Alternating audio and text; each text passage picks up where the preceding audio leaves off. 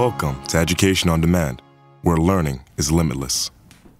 Today's lesson is on SHSAT Math, Number Properties. Typical question found in the SHSAT will read, evaluate the following expression.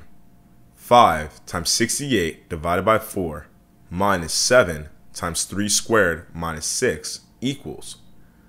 The first step to solving this question is to remember PEMDAS, which stands for parentheses, exponents, multiplication, division, addition, and subtraction.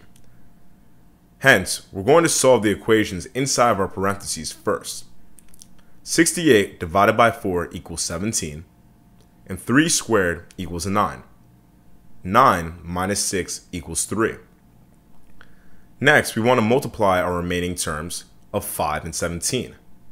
5 times 17 equals 85, and negative 7 times 3 equals negative 21. 85 minus 21 equals 64. Therefore, the correct answer is B. I hope this lesson helped you better prepare for your test. Subscribe to the Ivy Key channel and view new videos every day. If you have a test question, leave a comment below. And you can sign up for group classes and private lessons by visiting theivykey.com.